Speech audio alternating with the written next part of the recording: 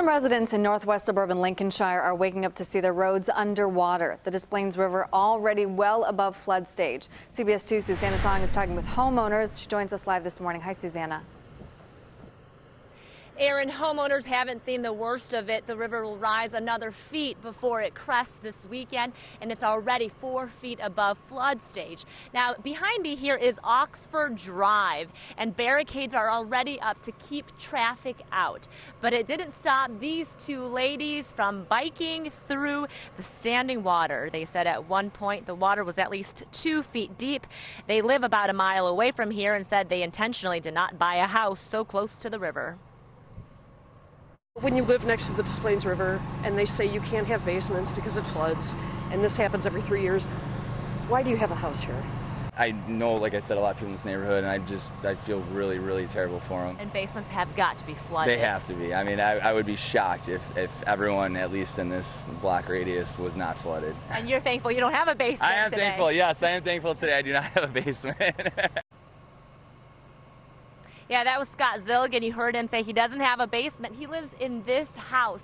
He did say he had some water damage in his garage and in the front of his house. He said he plans to go out later today to buy sandbags if the river continues to rise. And again, it won't crest until at least Saturday. We are live in Lincolnshire. Susanna Song, CBS 2 News.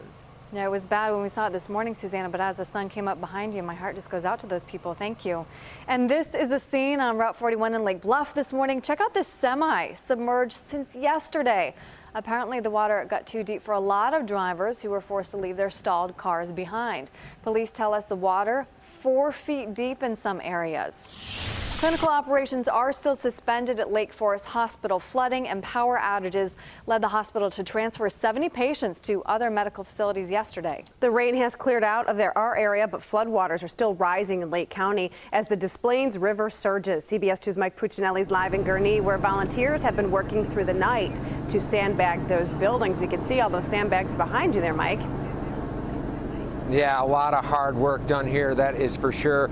Behind me right now, you're looking at the Gurnee Community Church. You can see that it is ringed with sandbags right now. And then as we pan to the left, we're going to show you just how much water has inundated this area. A couple of other businesses also are surrounded in sandbags right now after a lot of work last night. Now, massive amounts of rain and a rising Des Plaines River combining to create huge problems in this village of 31,000. The call for volunteers was put out yesterday, and hundreds responded by helping set up sandbag brigades. They were filling and placing sandbags to help protect homes and businesses caught in the flood zone. The Des Plaines River is expected to rise by another 3.5 feet, topping the record level set back in 1986, according to officials. So volunteers worked for as many as 7 hours yesterday, surrounding businesses with sandbags. We caught up with one volunteer who's been here all night, working the pumps to make sure any water that makes it inside is quickly sent back out. It's a pain in the butt, but we've learned how to manage it. So we deal with it. The nature of the beast, we don't plan on moving, so we've learned how to deal with it.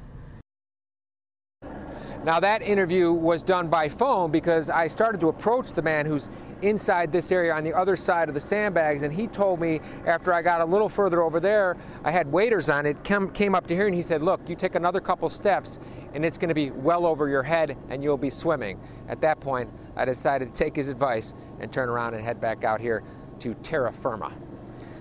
Reporting live in Gurnee, Mike Puccinelli, CBS 2 News. Back to you, Marissa. And you know what, Mike? That's a great lesson for people. You just never know what's under that water there. So we're glad you're with us this morning, Mike. Good work out there. Well, there's a lot of cleanup going on in north suburban Barrington, where basements and backyards are still flooded. Inside this house, though, you can see the homeowner's belongings floating in the basement. At another house, the crews were called in last night to start cleanup process there. They actually had to rip out the flooring. Probably the lowest point in Barrington, at the bottom of 4 hills. And all the water sort of merges right there. And it just kept getting closer and closer until it's pretty much all the way up to the house. And our garage has about a foot of water in there. And it wasn't just basements flooded in Barrington. We also found flooded streets, garages, and parking lots as well. The American Red Cross providing help to hundreds of people affected by severe flooding and power outages in northern Illinois, including Cook, Lake, and McHenry counties. 3 shelters are now open at McGee Middle School in Round Lake, Foss Park Golf Course in North Chicago, and at the chapel in Grays Lake.